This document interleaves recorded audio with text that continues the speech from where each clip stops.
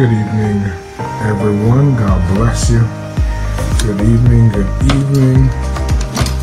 It's a blessing to be here with each and every one of you today to study the Word. Just so grateful for this opportunity to dive in. I want you to take a moment and just share this out to folks so them know that we're here, and that we're gonna get into the Word tonight. And I believe it's gonna be good. It's gonna be interesting. That's what I was saying. You'll see, and you will understand what I mean once we get there in the Word tonight. And so just take a moment and just send out a quick message and let the folks know we are here and we're about to study the Word. So tonight we want to continue this topic on our journey to servanthood. We have been covering the book of 1 Timothy, and we want to continue tonight moving in that direction.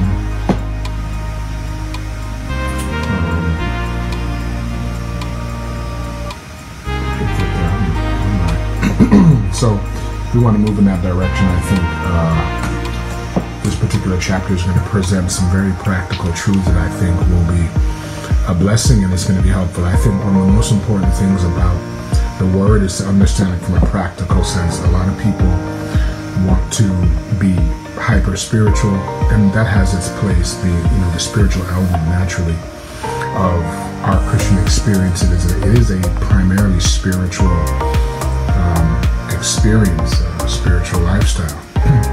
But within the context of our spiritual experience, there are practical truths and practical realities that we have to consider, that we have to embrace, that we have to learn. And so I think this chapter in the book of Timothy, 1 Timothy chapter 2, is going to be, I think, informative to that end. And so we just want to dive into that today. I'm just sitting on alert, just to a few more people and we're going to get in, all right? So while I'm doing that, just turn to 1 Timothy chapter 2, and then we will dive in together. And as you do that, let us pray. Father, we thank you tonight for your Word. We thank you for this opportunity to hear from you through your written Word. And I pray tonight that as we delve into these topics, I pray that you would help us to gain understanding, gain application for our lives, enable your Word to do what it has always done, to speak to us, to challenge us, to encourage us, to correct us, to edify us, and therefore allow your Word to grant us the knowledge that we need, and help us to really pick up on the practical realities, the everyday realities that will minister to us and help us to be better and to be more and more who you've called us and designed us to be. And we thank you for this in Jesus' name. Amen. Praise God. Such a blessing to see everybody here. I see Evangelist Thomas. I always got to give Mama a shout out. If you're not a part of her ministry, you can visit our page. You'll see her ministry there, or go directly to Violet Thomas and on Facebook, and you will receive a word from the Lord that I can promise you without any question. And everybody else who is here, I see Uplifted Heart, my sister Georgia Thomas, and there's others here. For some reason, not showing me everybody's name, but thank God for everybody who is here.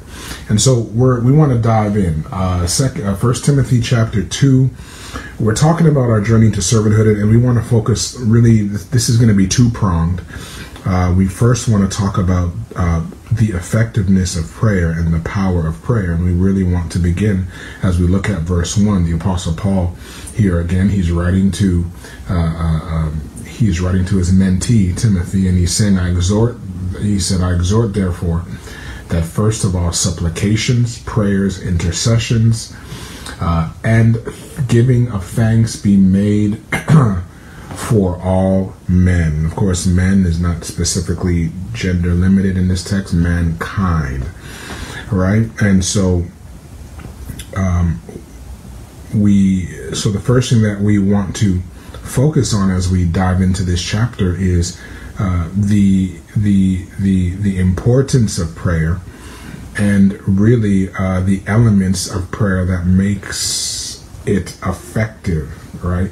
And this is what Paul writes to Timothy. He says here, I exhort you that first of all, so he's saying let's put this in order, right? First of all, what's the first thing he says here? He says, first of all, I exhort you that first of all, supplications are made, right? Supplications are made. How would you define that term supplications, real quick? How would you define that term supplications? How would you define it?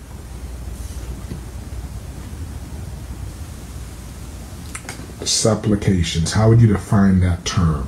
What does it mean when you hear the word? What does it mean in the context of prayer? I see earnest request. Okay. Earnest request. Indeed. That's pretty good. That's pretty spot on. Anybody else want to add real quick? How would you define supplications?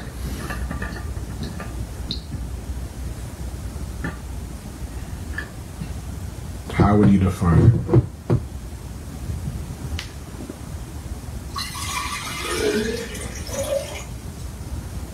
How would you define supplications?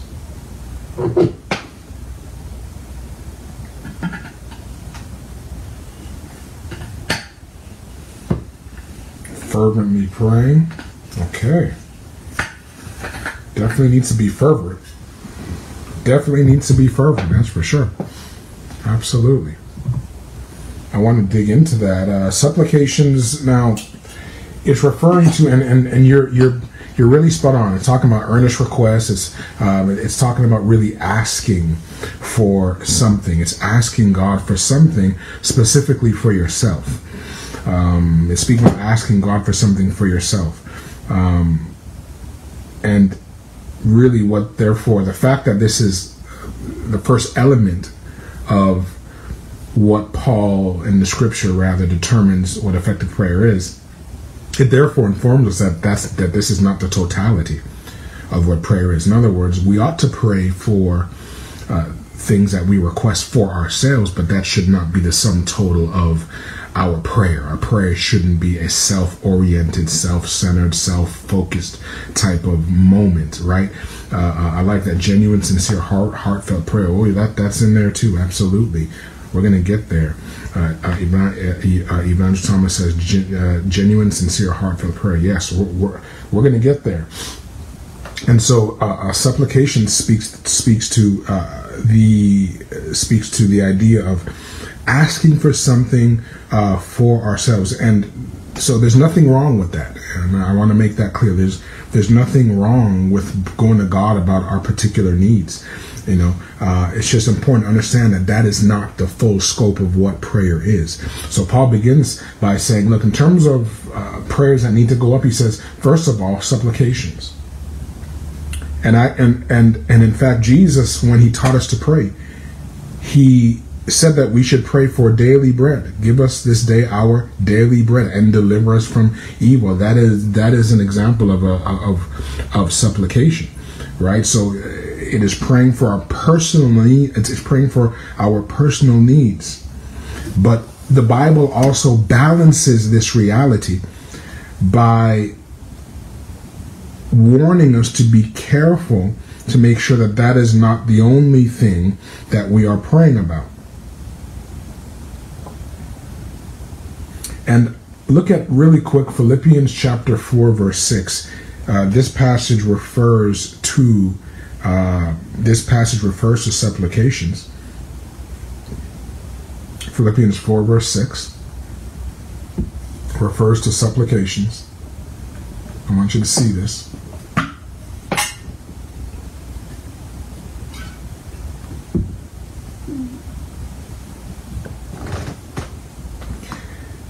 And the Bible says, be careful for nothing, but in everything by prayer, supplication. There it is. But in everything by prayer and, it is additive. By prayer and supplication with thanksgiving, let your requests be made known. So the word is encouraging us to pray and to supplicate, right? To pray and to offer supplications as we pray. Now, that being said, the Bible also balances this reality out by reminding us that it's not only about us. But turn to Philippians chapter 4 verse 3. Because as we pray for what we need, it is important for us to not confuse our need with greed. It's, we have to be sure not to confuse our need with greed, and Philippians. I'm sorry. Did I say Philippians? James 4. James 4. Forgive me. The media team is going to get me. James 4 verse 3. But that's still a good passage anyway. Oh Lord. James 4 verse 3. I got Philippians in my mind. James 4 verse 3 says, Ye ask and receive not, because ye ask amiss, that ye may consume it upon your own lust. And so here's an example of a different church, the church in Philippi,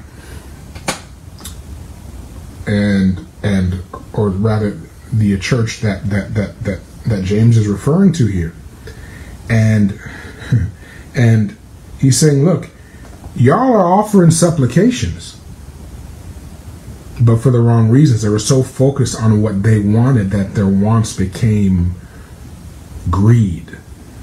And so while we in fact are praying in reference to supplications, we must also ensure that we are not allowing what we're praying for to become a source of inordinate desires or greed, really. And then the second thing here that we see in 1 Timothy chapter 2. So the Apostle Paul says not only are supplications to be made, but then the Apostle Paul says prayers. And this is important because this word prayer specifically refers to, or it's really stressing. This word prayer in the Greek is really stressing the sacredness of prayer. That personal time of talking with the Lord, that personal time where we communicate with the Lord, and therefore it serves to remind us to whom we are talking that prayer is a holy time of privilege and reverence, right? And so yes, we pray with supplications, but we have to understand the spirit in which we pray. It is the shall I say attitude and posture in which we pray. It should be one understanding the sacredness of that moment, right? And so there are times where we can pray on the go. The Bible says, pray without ceasing. But prayer in its truest, most normalized form is that type of sacred time. And then the Apostle Paul says, okay, so prayers ought to be, or rather supplications ought to be made, prayers ought to be made, and then he says intercessions. It says intercessions as well. How would you define intercession? Quickly, how would you define that word, intercession? What does the Apostle Paul mean when he says here, when he refers to intercession in 1 Timothy chapter 2, verse 1. What does he mean by intercessions?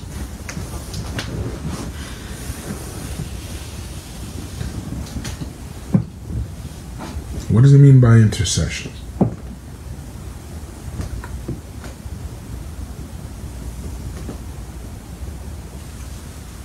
When you say, I'm going to intercede for you, what are you saying? What does that mean? Or I've been interceding for you. Or somebody says, I've been interceding for you. What does that mean to you?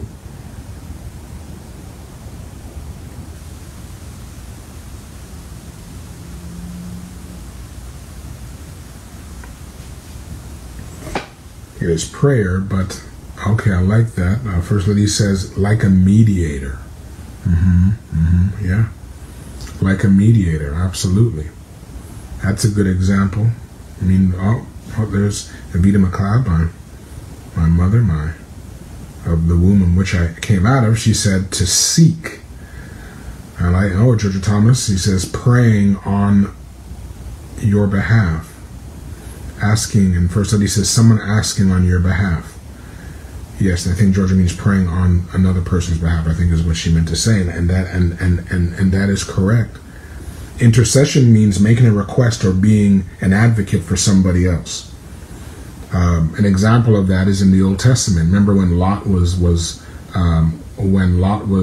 kidnapped, and I'm sorry, not kidnapped, but when Lot was in Sodom and Gomorrah, in the plains of Sodom and Gomorrah, and the angel of the Lord, 3 of them, representing the Father, Son, Holy Spirit, 3 of them came down to deal with Sodom and Gomorrah, and they said, we cannot do this thing and not speak to our friend Abraham. And they went down and spoke to Abraham, and in that moment,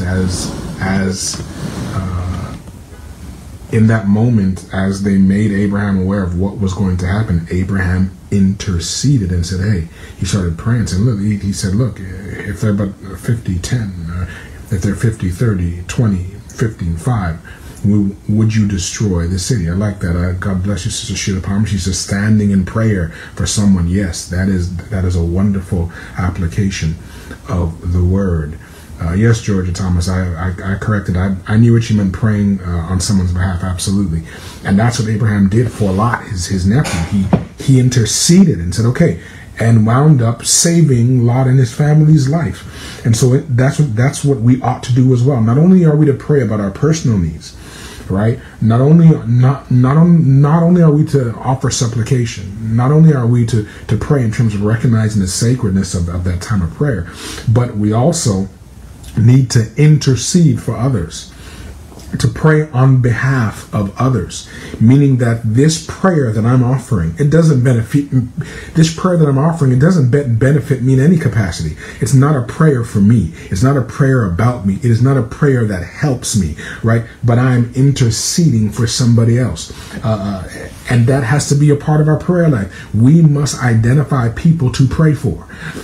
And not only people within our immediate circle, our immediate family, etc., but others out there, maybe a co-worker, right? Maybe a friend, maybe an acquaintance that just popped up in your mind. Intercede, stand in the gap. And something that Evangelist Thomas mentioned earlier in reference to what prayer is, she mentioned that type of genuine, compassionate prayer, and this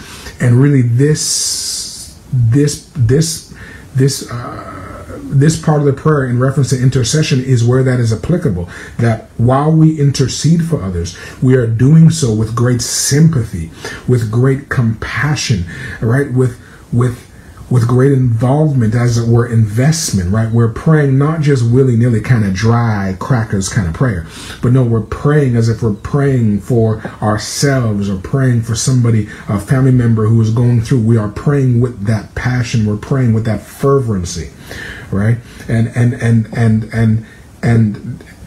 something that helps to make intercession really effective is really understanding that person's struggle, trying to understand where that person is at, trying to put yourself in their shoes. How would you feel if you were in that situation? How would you manage if you were in this situation? And we effectively try to really put ourselves there. Or maybe we can relate because we have already been there. That is the best type of intercession. Something, a path that you've walked through, and you see somebody else going through. Come on, you need to begin to intercede and pray, God, the same way you brought me through, and you begin to relive the feelings, the hurt, the pain,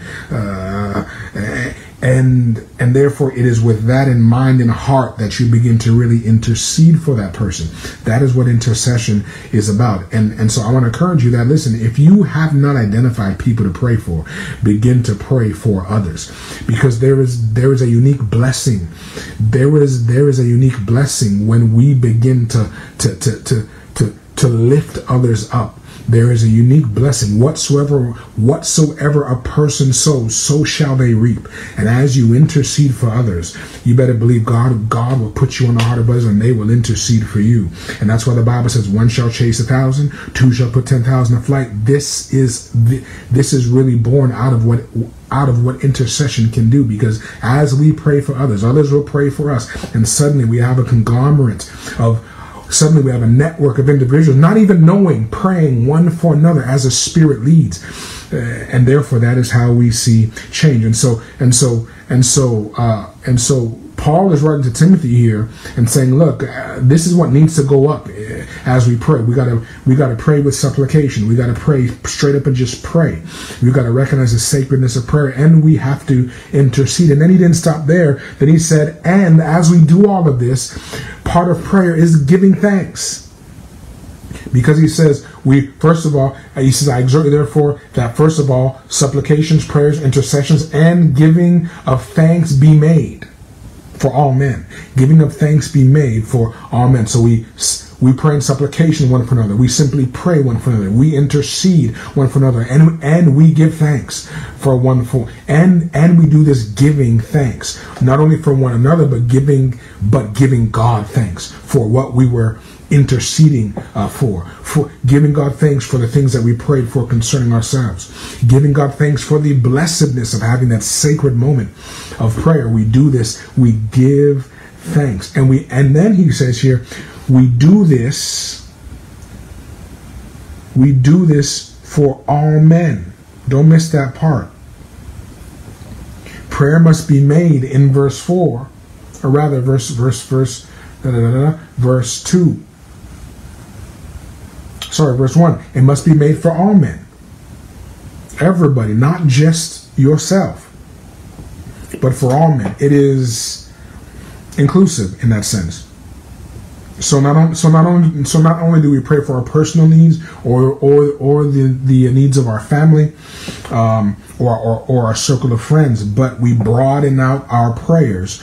And this the Apostle Paul says to Timothy is for all men, everybody. Our prayers should include even the most detestable people. Our prayers should include people who we may not even particularly like or even be a fan of. And in fact, this is what Jesus teaches us. Go to Luke chapter 6, just so you know that it's not me saying this, but go to Luke chapter 6, verse 28. Go to Luke 6:28.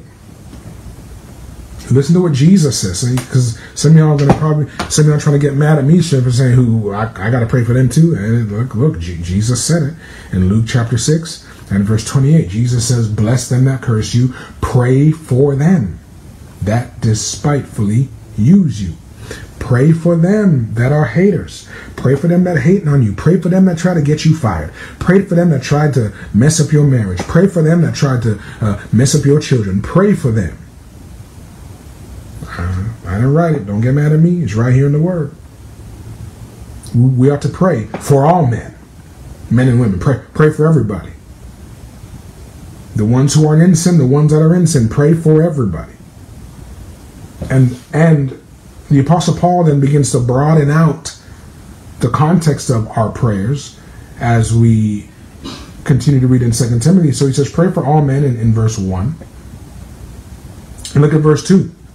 He says here, and for And now, if you're reading the King James version, that's the best version. That's the righteous version. That's the version, my favorite version.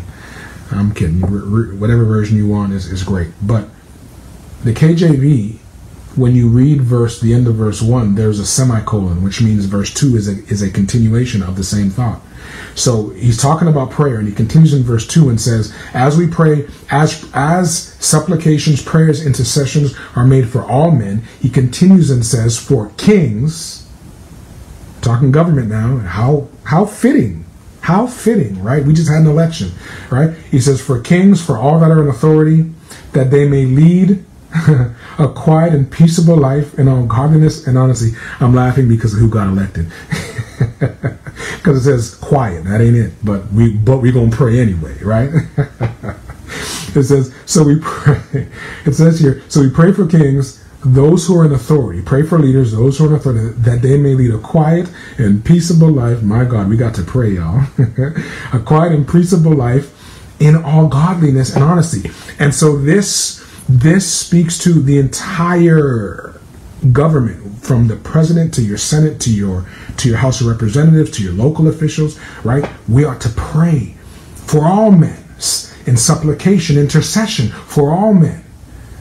And it's impactful because when you read in the Old Testament about how kings had to call Christians to minister to them, how Joseph, the king, couldn't sleep. He had this dream and it was bothering his soul. And it was a believer who brought direction to an entire nation. That's why we pray. That's why we pray for even government and our leaders. No matter where they're at, no matter what they're in, because God can step in and do what he does. So we pray for kings, all who are in authority, that they may live a quiet and peaceable life in all godliness and honesty. Yep, honesty. It's hard to find in politics, but we got to pray for it nonetheless. And look at verse 3. For this is good and acceptable in the sight of God our Savior. So we have to pray for our leaders. We don't have to endorse everything they do, but pray for them. We don't have to agree with all that's said and done, but pray for them, right? That's what the word is saying here to do, to pray for all men, that our prayers ought to broaden out even to our nation. And I'll tell you, we need those prayers today. You know, we at the time of this recording, we just had an election, and there are people waking up crying, depressed, yelling, screaming, cussing, all kind of stuff over an election. We got to pray that God would minister to the hearts of folks out there, because and I want to say this: if you're a believer and you are exasperated because of the election, come on, everything that is happening must be. Everything that is happening politically is weaving its way through God's plan to the end. So what is happening must be and will be and has to be. So it's okay. God's in control. God's in control.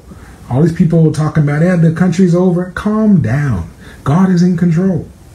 So just as I work with a lot of Spanish folk, they'll say tranquilo, relax. God is in control. So do not jump on that anxious wagon of everything's going to fall apart. And it happens on both sides. I'm not saying one or the other, but we've seen this whether a Democrat got elected or a Republican. It's the end of the world. Cut it out. Cut it out. God is in control. God raises up kings and God will put them down, right?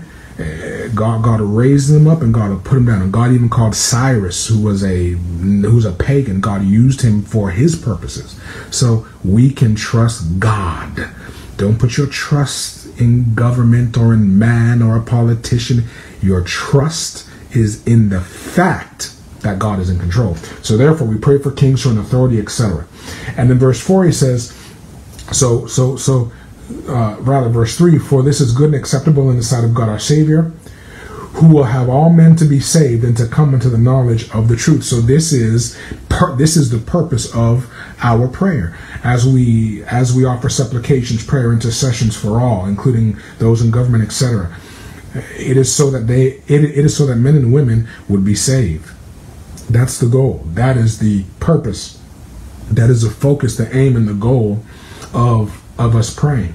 So as we pray for them, yes, we pray that God leads them, but most importantly, we pray that God will save them. And when you look at even those in government, some are involved in some occult stuff, witchcraft. It is evidence that they are seeking for a spiritual answer. Our prayers can lead them right to the correct spiritual answer. And so that is why we pray for all men. And then look at verse 5. The Apostle Paul writes, he says, "For there is one God and one mediator between God and man, the man Christ Jesus." So as he's talking about, we're praying that they become saved. It's important. Why? Because he's saying there's one mediator. There's one mediator between God and man. There's one mediator, the man Jesus Christ. That's why we need to pray for these folks, because they need to encounter the only one who can mediate between us and the Father. It is Jesus Christ, who in verse 6 gave himself a ransom for all to be testified in due time. And so our prayers that we pray to lead these folks to salvation, the Apostle Paul is saying it's imperative because they need to understand that there's only one way, only one mediator, and that's Jesus Christ. And who is this Jesus Christ? It is he in verse 6 who gave himself a ransom for all. The world needs to be reminded that the price has been paid. The price has been paid. And that's why we pray. And verse 7, the Apostle Paul says here, "Whereunto I am ordained a preacher and an apostle. I speak the truth in Christ." And he says, "I lie not." The Apostle Paul is saying here, he is reminding the folks that I'm speaking from a place of apostleship. And he's saying, I'm ordained a preacher and an apostle to see that these things happen. And as he is ordained a preacher and apostle, as believers, we are ordained as believers with the same call to pray for others, to intercede for others,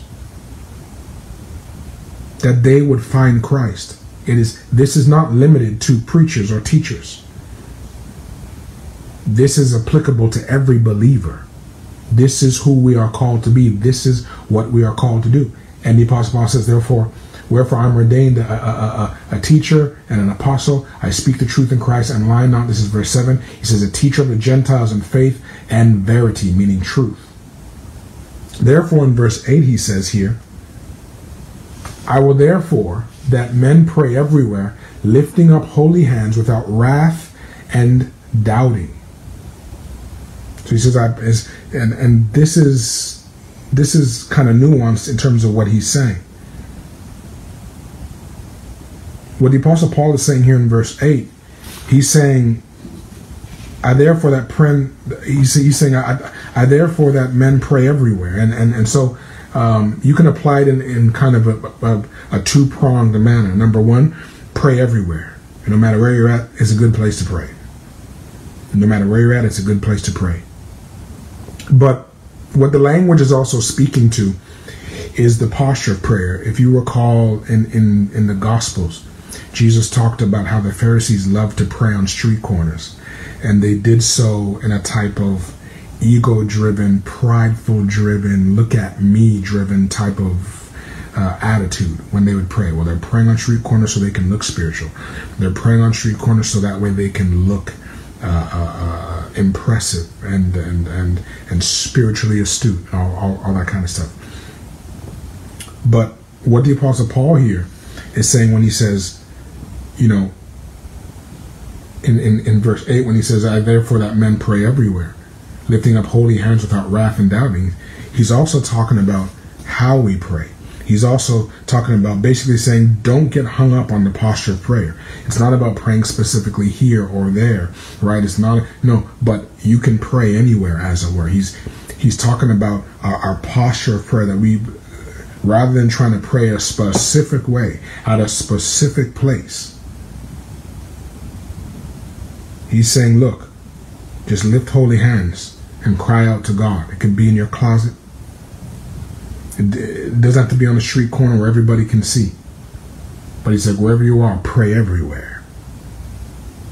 Pray everywhere. I like that. Sister Santa Kay said, look at the tax collector, not like the Pharisees. Amen. That's right. Yeah, that's a good example. The Pharisee was in the temple praying, saying, and he looked condescendingly down at this tax collector and said, he said, Lord, I thank you that I'm not like, he said, I thank you that I'm not like this tax collector over here. and start to enumerate the things he did that in his opinion established his righteousness. Right? That is not and really this in part is what the Apostle Paul is saying to Timothy. Like, look, it's about lifting holy hands wherever you are and crying out to God. Now, in verse 11, the Apostle Paul begins to pivot to something that's rather heavy.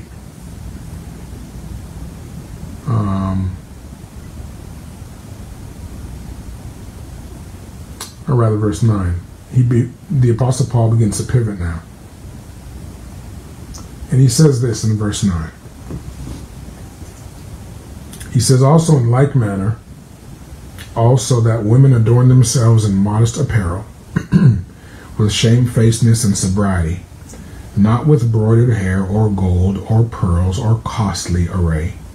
And we'll just read verse 10 as well, but let's read verse 10. But which becometh women professing godliness with good works. Now this passage has been a passage of great consternation throughout church history, really, in terms of what this passage is saying. And there have been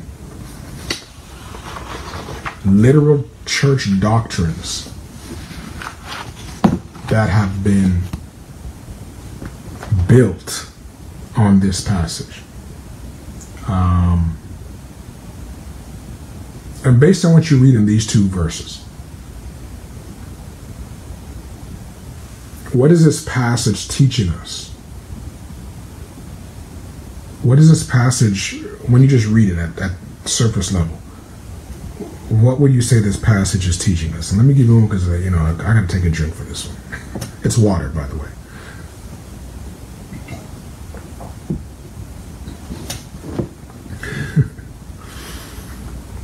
What do you think this passage is teaching us when it says in verse 9, in like manner also women adorn themselves in modest apparel with shamefacedness and sobriety, not with broidered hair or gold or pearls or costly array, but which becometh women professing godliness with good works? This is a big one. Controversial. Very controversial. And therefore there are those who literally believe and teach that, women should dress very, like a nun in terms of no style, no taste, just draw it on a drape and put the on type of thing, just right. And the Apostle Paul says here, modest apparel. I think modest apparel is appropriate for all genders. This is not, this speaks to men too. We must dress modestly. We must dress appropriately. Now, the scope of this passage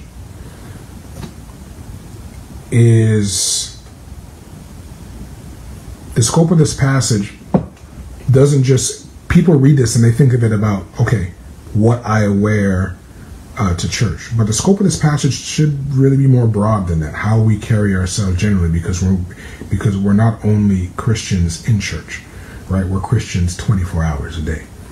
But first, she says, I think it meant letting God be the focus, not wearing things that garner attention and garner much attention. And I think that's good. That's definitely a good application of it. That's definitely a good application of this scripture. But he also says here it gets specific. So it says modest apparel with shamefacedness and sobriety. It's interesting. And I want you to pay attention to what he's saying, because then we can kind of begin to understand what's going on here. He says, with shamefacedness and sobriety, not with broidered hair or gold or pearls or costly array, but which becometh women professing godliness with good works. Here's what I want us to understand tonight when we read this. Notice he says, no braided hair, no gold, no pearls, no costly array. It is important that when we read the scriptures, this is like Exegesis 101, Biblical Studies 101. Whenever you read the Bible, you have to ascertain who is the audience. Who is the audience? You have to identify who the audience is. Who is the Apostle Paul writing to? That's the first thing. So in order to understand what he's saying, we have to understand who he's writing to. Now, if you remember when we started this last week, we spoke about the fact that Paul sent Timothy to Ephesus. This city is a highly paganistic city. This city had over 300,000 people. That is like modern day New York. That's like a modern day Chicago, a modern day Detroit. That's like a modern day Miami. Had a lot of people in there. Right? And it's a pagan city. And so what you have here is you have a burgeoning, growing church in a pagan city. And the people that are getting saved,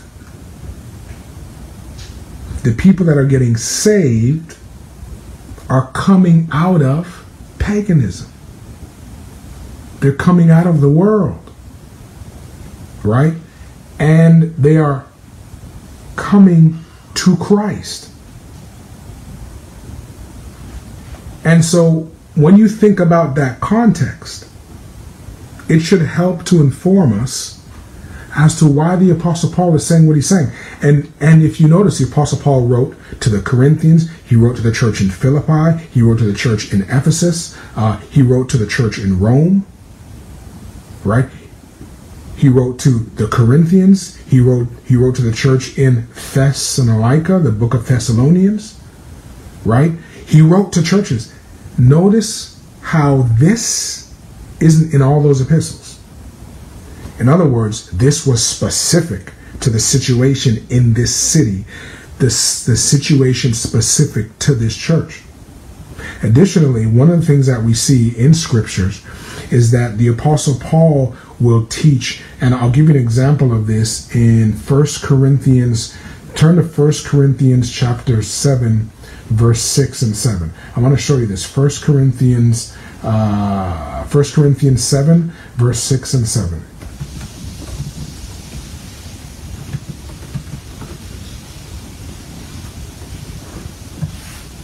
And specifically in verse 6 in 1 Corinthians.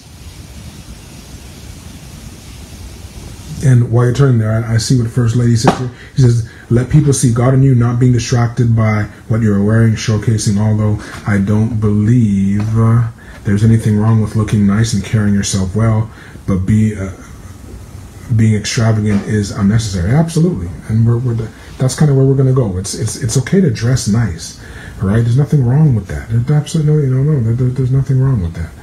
Absolutely nothing wrong with that. It's about modesty, right? And this is appropriate, again, not just for women, but this is for men too. Modesty, all right. For men, your pants shouldn't be tighter than I don't know what, right? You dress appropriately. Like, what are we doing? So if you look at 1 Corinthians 7:6, this is something I also want you to think about. The Apostle Paul says in 1 Corinthians 7, verse 6, he says, "But I speak this by permission and not of commandment." So what the Apostle Paul is saying in 1 Corinthians 7:6, he said he's saying this specific set of instructions, he's saying this is my opinion. He's saying this is my opinion, not a command from God. There are moments where the Apostle Paul will receive revelation, saying this is what God wills, this is what God commands. But here, in specifically in 1 Corinthians 6:7, he says, "But I speak this by permission, and not of commandment." And so, I venture to say that as we read, with that in mind, as we read in 1 Timothy, as we read in 1 Timothy chapter 2 here, the Apostle Paul is writing specifically to the church in Ephesus, because here was the challenge that they were going through. People were getting saved, and they were coming out of paganism. And if you knew anything about the paganism of that day, it was what we would call today very ratchet. It was very inappropriate, right? And so here are people coming out of that lifestyle, and therefore they're basically coming to church the same way they went into paganism. And he's saying, look, we just can't have that happening. And then more specifically, there would be certain jewelry and certain styles of dressing that were specific to paganism. Certain type of jewelry that was specific in that day to paganism. And therefore the Apostle Paul is saying, look, we're not bringing that over here. This, the Bible says, if any man be in Christ, he is a new creature. And so what the Apostle Paul is saying here when he says, look, and he says women adorn themselves in modest apparel, he's saying, look, don't come in here like you go to the pagan temples. Don't come in here like y'all went to them pagan temples. No, you come here modestly. And then he says with shamefacedness, meaning that it is likely that how they presented themselves, in terms of how they would present themselves, it kind of exuded a type of pridefulness. He says, no, you got to come in here recognizing what God has saved you from. Come here, come here with a certain reverence, right? So he says, you adorn yourself in modest apparel with shamefacedness, and he says sobriety. What does sobriety mean? To be sober. That speaks for itself. Respect where you're coming into. Sober. Okay? And you're saying, what do you mean? Why would these people be doing this? Because discipleship is a process. Somebody gets saved, they need to be discipled. They need to go through the systematic teachings that establish this is what is expected of a believer. You don't make the rules in terms of what a Christian is. You don't make your own recipe here. This is what it is. This is what is expected. This is how it goes. And this is what the Apostle Paul was doing. He was laying the groundwork in reference to discipleship. And he was saying, look, when you come here into the house of God, he's saying you do so with modest apparel, because in that day, the apparel wasn't modest when they went out to the pagan temples, when they went out to pagan locations. So he's saying, no, so he's saying when you come here, you dress modestly, with shamefacedness. He says, not with broidered hair, because at that time, a specific style of braided hair, again, denoted the paganism lifestyle. So he said, no, we're not bringing that. We're not going to normalize what is pagan and normalize that in the church. So therefore, he said, not with broidered hair, or gold, or pearls, or costly arrays. Or costly arrays. So all of these things lended itself to speak to that. So therefore, it's not even a matter of that, okay, in today's church, you can't wear gold or you can't wear pearls. No. What the Apostle Paul was teaching then was we need to be separate. We need to be different. And we can't look like we are worshiping idol gods and trying to come into the house of God. That's what he's teaching here, that there has to be a difference. And again, this speaks to the importance of discipleship, because salvation is more than that moment of getting saved. It is a process of embracing the transformation in a practical sense. God can do a work in our soul, and then we have to do the work we have to do the work of adjusting how we live based on what God did in our soul. But what is happening today is people are getting saved and living Christianity on their terms. Okay, now I'm saved, but I'm gonna do it my way. You can't bring your way, because your way is what got you in the mess in the first place. And so when you get saved, when you come into Christ, you got to be willing to shed everything away. You got to be willing to let it all go and allow God to rebuild you. That's why the Bible says, get back on the potter's wheel, because life has shaped you. Sin has shaped you. Your past has shaped you. And so God is saying, I want to break you down to dust and build you again. That's the process of discipleship. And therefore, when we read here in 2 Timothy, we are reading that the Apostle Paul is saying, look, don't bring that unsaved stuff into this place. He's saying, and therefore, it doesn't say to us today, and again, I want to make it clear, therefore the word isn't saying women cannot dress nice or wear jewelry today. Paul was saying to them in that day, in that city, in that situation, based on where you're at, listen, this is how we got to handle it. And then look at verse 11, and we're wrapping up. So let me be clear. You can wear gold. You can wear your pearls. You can dress nice in the house of God. Yes. But what we won't do is have ourselves looking like the world. That's not what we're not going to do. Right? You're not going to come into church wearing no club dress or nothing like that. You're not going to come into church wearing holy things that, as a man, things that you'd wear going out to the club, tear up jeans, all these kind of stuff. No. We're different. I'm not coming to church with my pants, my church pants all the way down under my butt. No, that's not who we are, right? We got to be modest. We got to be different.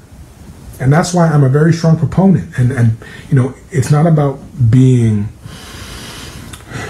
it's not about being hyper spiritual or hyper holy, but it's about respecting where you are and really establishing a difference. Look, in my church, you are not wearing a baseball cap leading worship. You're not going to be having a baseball cap on in church leading worship.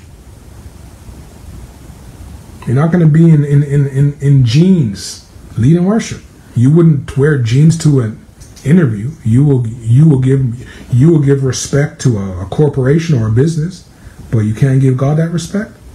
Well, Pastor, God don't look on the outward, man. God looketh at the heart. God look at the heart now. So God ain't looking at whether you wearing jeans or not. But yeah, that's the point. The posture of the heart. You can offer more respect to the world, but then when you come into His presence, you just grab whatever. Now, if you just got saved and that's all you got, then hey, it is what it is. But it offers a certain disrespect when you can do better for the world and you do lesser for God. And then verse 11,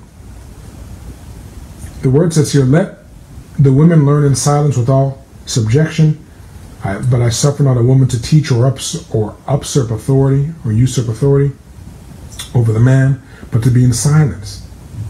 For Adam was first formed, then Eve, and Adam was not deceived, but the woman being deceived was in the transgression. Notwithstanding, she shall be saved in childbearing if they continue in faith and charity and holiness with sobriety.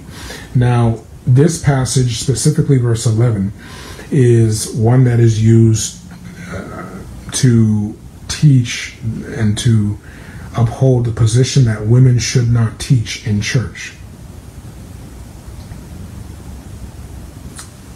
And this is a touchy subject. But again, we have to apply the same principle that we did to the previous verses. Who is Paul writing to? And we have to understand the situation that is going on there. Pay attention to what he says. Let the women learn in silence with all subjection. What he's saying and what was happening in that day, there was a lot of, I guess you could say, interruptions, and not even so much disrespectful, but just a lot of questions. You just get saved, and bear in mind that the church, like we have a general format of how church goes: opening prayer, scripture reading, praise and worship, welcome and announcements, special items, the sermon, and then altar call, right? Church has been established as what it is. We are reading in 1 Timothy about a church that is just starting. There is no way to do church. They're building this thing from the ground up. And therefore the Apostle Paul is saying, look, this is how we ought to operate. Literally, logistically, this is how we ought to operate. And therefore he says, and so it seemed like whenever there was teaching, there would have been a lot of interjections about this, about that, about that, about this. And so notice what he says. He says, let the women learn in silence. In other words, it's not that women should not learn. And listen, if you're going to learn, you learn not only to better yourself, but you learn to teach others as well. So he says, let the women learn in silence with all subjection. In other words, we're going to do this orderly. That's all this is saying. Okay? And then he says in verse 12, but I suffer not a woman to teach, nor to usurp authority over a man. Now, verse 12 specifically, the phrase that he uses here is I do not permit. And that word permit is interpreted as Paul's personal opinion. And we kind of read that earlier in 1 Corinthians where he says, this is what I'm saying, it's not a command. And therefore Paul says in verse 12, I do not permit, is what he's saying when he says I suffer. He's saying I do not permit. This wasn't necessarily taught to all the churches. This is what was written to this church. But again, the phrase here that he uses, where he says, I do not suffer, means I do not permit. It is interpreted as Paul's opinion, not so much a command. Also, additionally, the Greek phrase used within, the Greek word used within the phrase I do not permit, it is written in present tense, meaning it spoke to that specific condition of that location and situation. So when you look at the role of women in ministry and women in the kingdom, they're very important.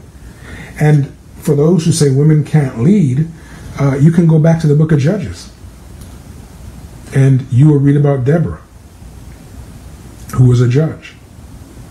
And for those who don't know, a judge was somebody who served as a spiritual leader and a civil leader. A judge in the Old Testament would sit before the people. If you remember how Moses used to sit before the people, and his father-in-law Jethro said, look, you can't be doing this. You gotta get some people to help you. Moses served as a judge, and that same type of application is there when we talk about Old Testament judges. Deborah was a judge. People came to her. You read about and all throughout the New Testament, the strength of the church was women. And so when we read this, it's important to understand context. Women can teach. Women can preach. And I want to say this as we close. It's important to understand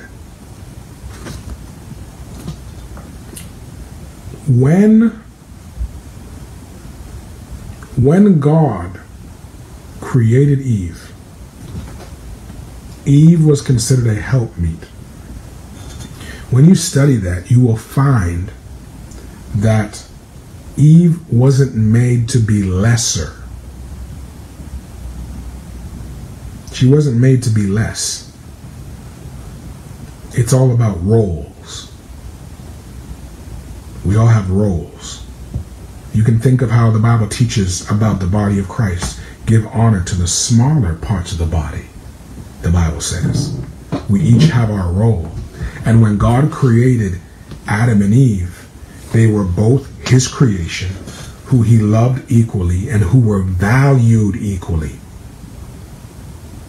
It wasn't until the fruit was eaten that God said to Eve, your desire shall be for your husband, and he shall rule over thee.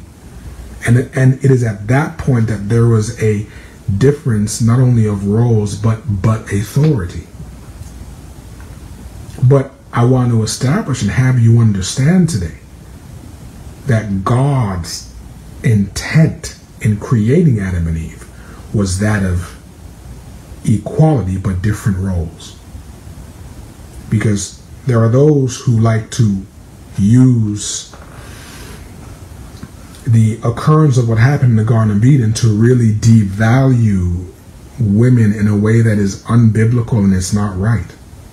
But therefore it is important to understand, and it is therefore important to understand the difference in roles, and this is very applicable when it comes to marriage. Understand your role. Yes, I am the head of my home, but my wife is given the utmost respect. And husbands will tell you, as much as we are the head of the home, the wife is the neck that turns the head. I'm sure you've heard that before, right? So the role of a wife, and more broadly the role of a woman, is very important. It is very important. And in fact, when you listen, the church simply could not be if it wasn't for women. Today, this day, the majority of the laborers in ministry is women. And so we give honor. And so I focus on that because I want us to understand tonight what the word is saying, and not to become part of this rigid,